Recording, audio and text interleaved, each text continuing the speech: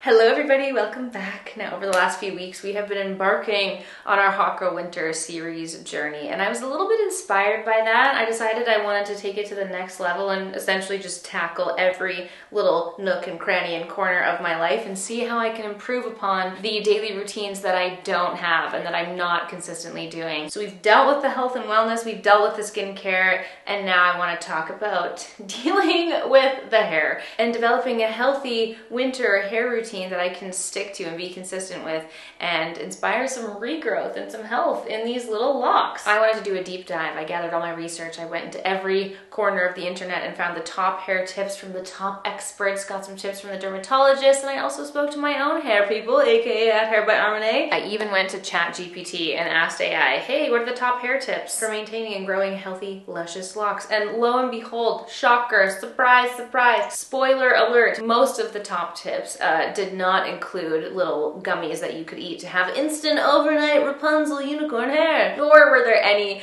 instant quick fixes, and I feel like anyone who's telling you that is lying to you.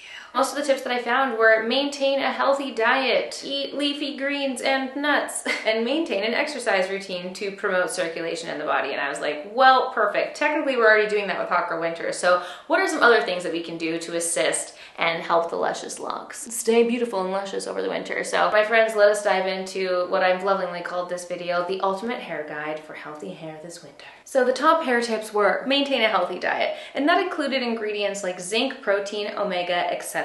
Eating lots of nuts, fish, and leafy greens, which sounded a lot like the Blue Zone diet to me, which I was excited about because we just watched that documentary. I just talked about that, did a little grocery haul inspired by that. I'm like, approved!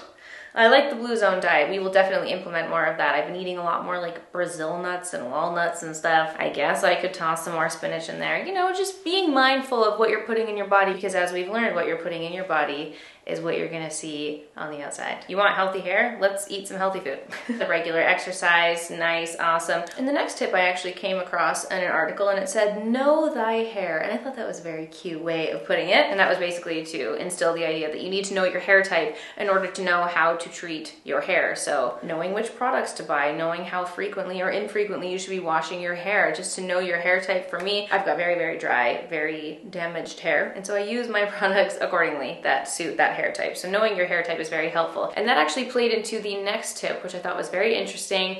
And a lot of these tips kind of had conflicting answers.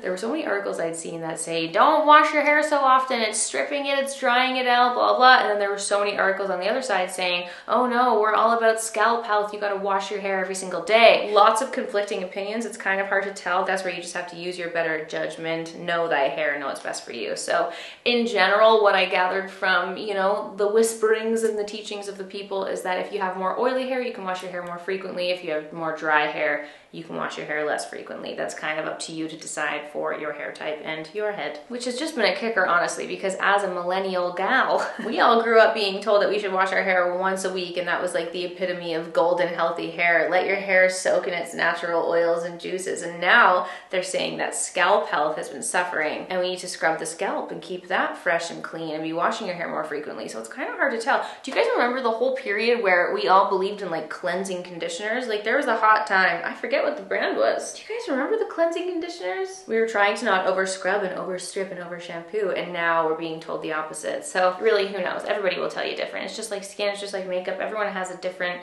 experience. So trial and error is also key here. I don't want to give me the answer. Give me the answer. I don't want to test it out. Now that being said, when it does come to shampooing and washing your hair, the next big tip that I've seen a lot of, and speaking of this like movement when it comes to scalp health, scalp health is to focus your shampoo on the scalp, but to also focus on doing a little scalp massage, scrubbing. You can use things like a little scalp brush to help with that, but that's something that I have definitely not implemented into my own hair routine, and I want to focus more on. I've tried a few like dandruff specific products, but considering that I am a person who does suffer with a dry scalp and dandruff, I feel like I would definitely benefit from using something like a scalp brush just to help promote the turnover on the scalp, exfoliate, give it some movement, give it some life. So this is something that has come highly recommended and something that I'm going to be trying to implement into my hair washing routine.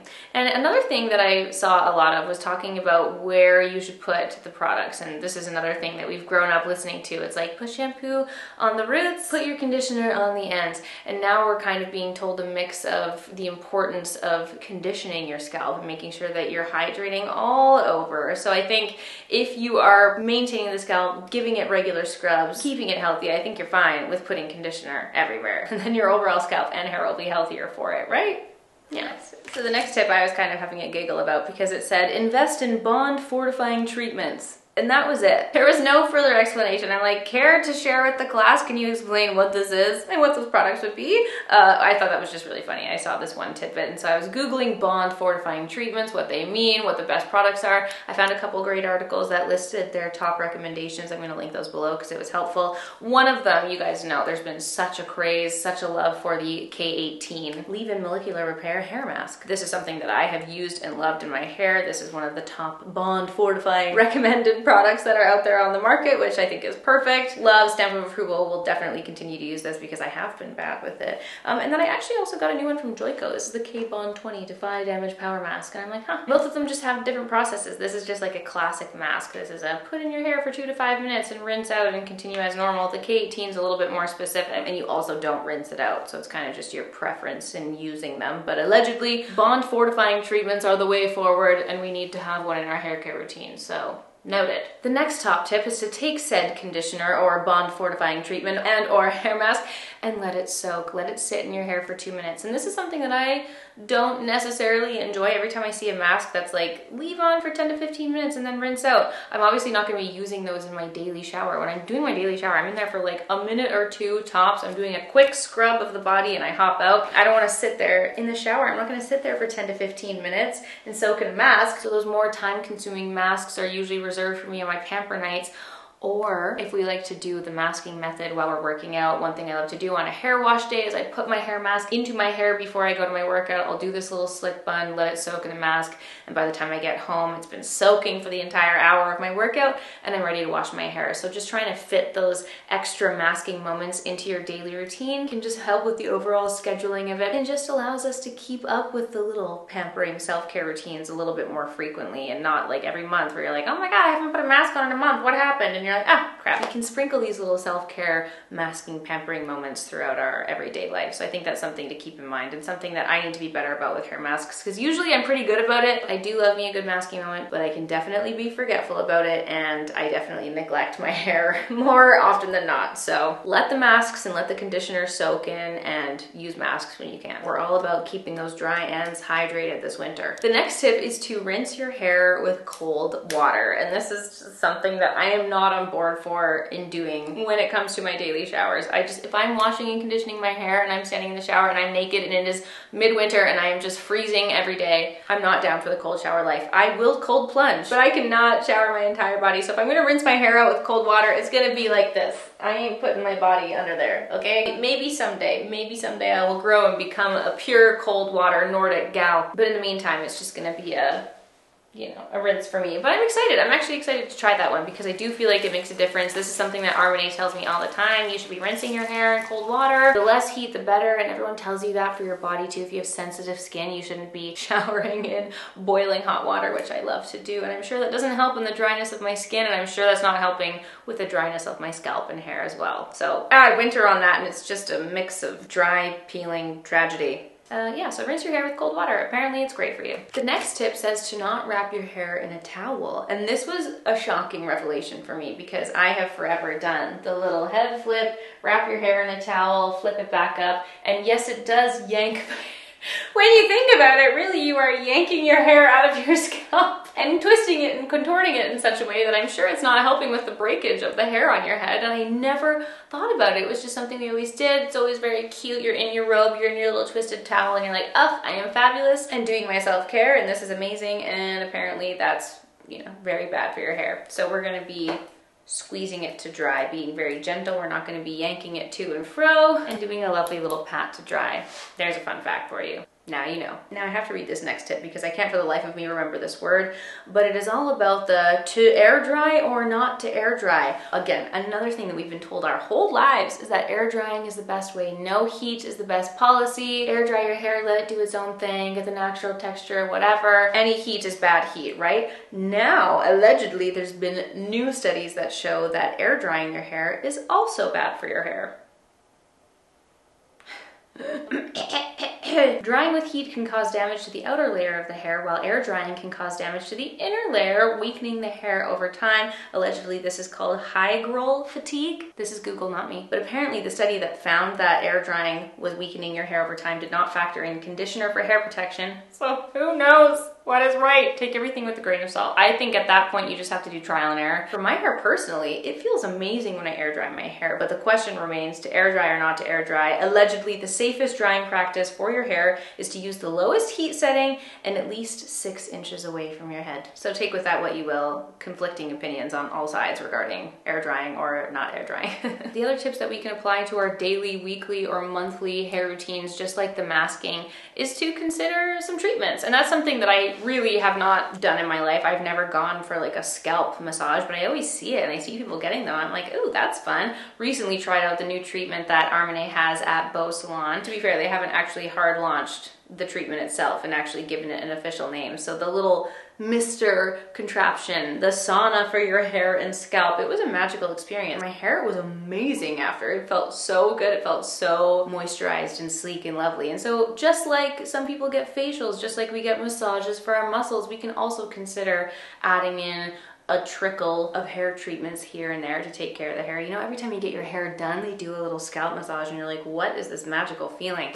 That's not something I can give to myself in the same way, but I do try to make a point of giving myself a little scrub while I wash my hair. Now we'll have the little scalp brush to help with that, so I think all of it will kind of go together, but we can consider looking into more hair treatments. I will happily be a guinea pig for that if there's any that you recommend. And then some other top daily hair tips include heatless hairstyles, obviously, wearing clips, doing braids, anything that just doesn't involve heat styling, curling irons, straighteners, any of those things that just strip away and melt the hair, you know, obviously that's ideal. Low ponies. Now this is something that Armene used to yell at me all the time because when I work out, I used to just put my hair right on the top of my head. Because even when I do this little slick bun, if I'm doing an upper body day and I'm leaning against the bench, I'm literally like this. When I'm driving, I'm sitting like this. I can't actually lean my head back. That's why I always put the bun on the top of my head. But obviously, it's like causing a dent right at the top of my head and ripping my hair out. It's not great. I know that. If you can do a low pony or a low bun, it just takes less pressure off your hair, less breakage on your hair. I understand.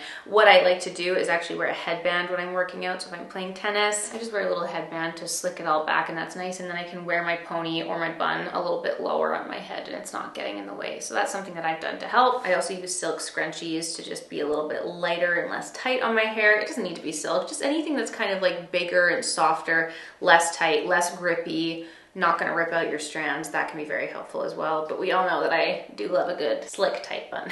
And then finally, lots of tips on what to do with your hair when you're sleeping. And you know, a lot of people would suggest that you use a silk pillowcase, which I've seen time and time again. I personally, like, I don't know what it is, but I find it very slimy for me. I don't know. I have yet to get on board with a silk pillowcase, even though I know that the people say it's good for you. It's a little bit tough. It's a texture thing. I like to just sink in and stay. I don't like to be slipping and sliming all around. I don't know. I'm not quite on board with the silk pillowcase life yet, but I support those who do. One thing I did try was a little silk sleeping cap, and I don't know if I'm using it wrong, if there's something specific that needs to happen here, but it falls off every single night. Every time that I try to wear this, by the time I wake up in the morning, it has completely slipped off my head. I've got a really big head and it's very tight. It was really, really tight around my ears. It kind of hurt. So obviously this one in particular is a little bit too tight for me, but also it just slips off. It's slimy silk. It just went, whoo, bye. I don't know if there's any tips on things that you can do to make this stay on overnight. If you guys have any favorite kind of sleeping caps,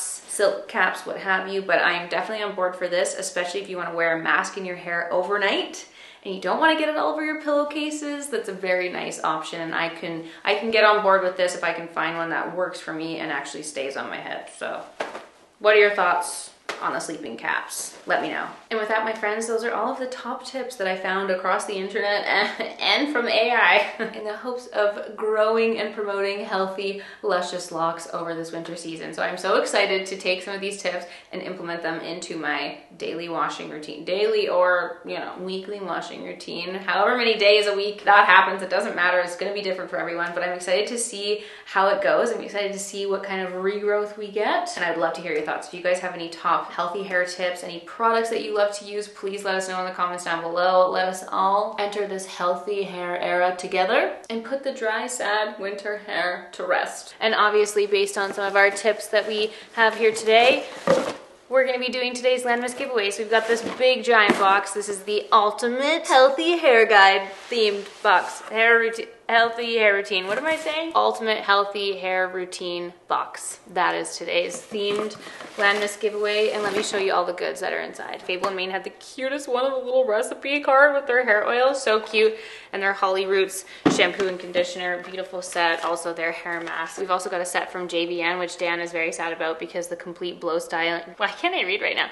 The complete blow styling milk. One of his favorite products. Also the nourishing shine drops. Stunning. That's a beautiful set from JVN. Also included the K18, naturally, because it's one of our favorite products that we've tested here. Then Kerastase actually sent this along. Thank you so much to the Kerastase team, because these are two gorgeous products. This is the Elixir Ultime Oil, and then this is the Nutritive 8-Hour Magic Night Serum, which they got me on this last year, and I can't wait for you guys to try. The night serum is amazing. Whoever wins this, you're gonna love this. You're gonna be hooked. I know it. Then I got some random things. Okay, this is actually important to note because I don't know if you guys saw the brush that I've been using. I've gone through a few of them, but I always buy the same ones. The wet brush is my favorite brush, and they have their regular one that just has the pokey things, but they have a version of the brush. Like, I don't know what this packaging is. I bought it on Amazon, sorry, but they have like the tall pokies, but then there's like the little forest of bristles within it, and that is my favorite brush. So I picked one up because this is the one I used. They have a million different colors. Whoever wins this gets a pink one. And then I got the little boar bristle brush because that, you know, we got to keep our chic, slick updos for the winter. I'd love to include aerosols like my hairspray, but I can't send aerosol in the mail. Otherwise, you know that I would have included my living proof hairspray. So I'm so sorry about that, but I cannot. Then we've also got a little scalp brush so we can scrub the bahookie out of our scalps. This is also this is the JVN wide tooth comb. They included that with their set, which is very sweet. Thank you, JVN. Oh, then this is also my random thing, but speaking of the headbands, these are the headbands that I buy off of Amazon, and these are what I wear when I work out and around, so I included a few of those too.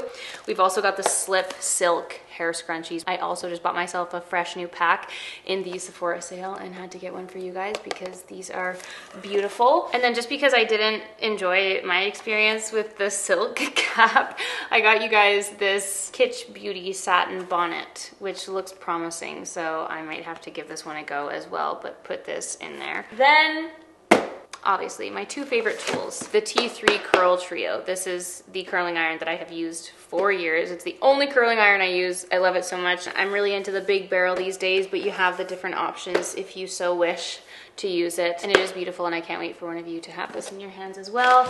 And then listen, I'm trying so hard to make the Airwrap work for me, but how many years is it going to take for me to just accept the fact that I am not an Airwrap girly? I am not, but I am, however, a supersonic girly. So we picked up the beautiful, I don't know if this was a limited version, but I really like the color. Very, very pretty.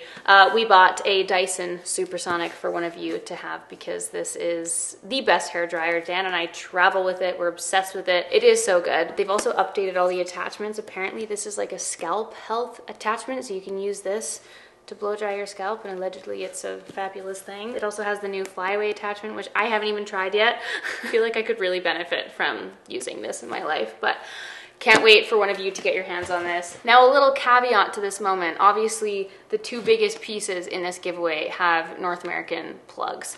So if you find yourself still wanting to enter and you do not live in North America, or you live in the UK or in Europe where you have different plugs, please still feel free to enter. I don't know about the shipping for T3, but I do know that we'd be able to ship you the appropriate Dyson product. So just in case the person who enters to win, you're still eligible to win, but we'll just have to sort out shipping you a Dyson with your plug because you can't use converters for this. So just keep that in mind. We're obviously more than willing to ship that out to you, but just know we did, for the purposes of the giveaway and just in case, purchase the big one. But we will happily sort it out if you win and you're not in North America, so don't you fret.